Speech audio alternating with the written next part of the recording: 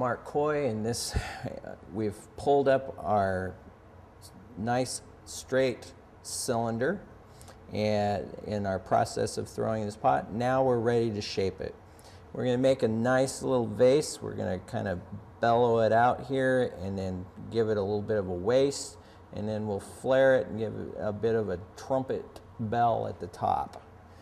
So here we go. Now we don't need to go real fast at this point.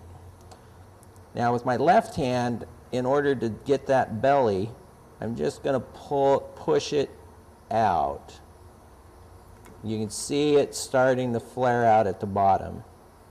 And then I'm just going to start coming up.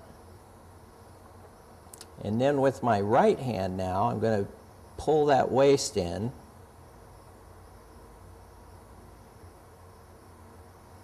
And then come right up to the rim. And then stop with my right hand. You see that right hand? And then just take my left hand and pull that lip right over top of my fingers. And then I'm just going to check my wall thickness and get it nice and smooth and see how things look. And it looks pretty good. So then we'll do a little trimming.